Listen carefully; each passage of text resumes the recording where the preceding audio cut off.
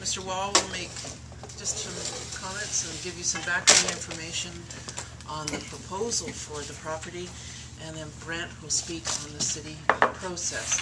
Just to get a question out of the way right up front, why are we doing this? Why are you here? This is a slightly, council asked for an enhanced public consultation process for this proposal. And we know that there's been some misinformation in the community. There have been some errors in the reporting. So what we wanted to do is give you an opportunity to come in, have all your questions answered, and just give you the background on this proposal and the process.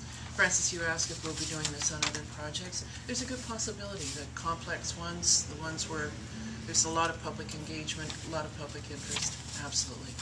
This way, when people come to you, you'll have a good understanding of what this is all about and what is in play. So, with that, Mr. Wald, would you get started? Yeah.